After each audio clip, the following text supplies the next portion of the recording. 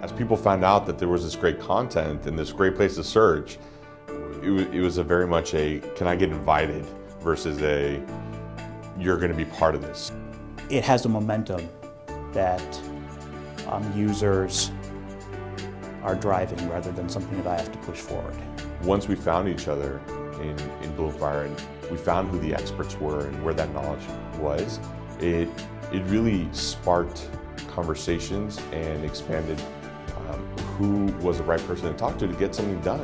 It took off very organically. I feel like it's flattened the culture of our organization some. So there's less distinction between messages coming from the top and people communicating from the bottom. It's just an open platform of communication. The people loved it versus just having to be pushed into it.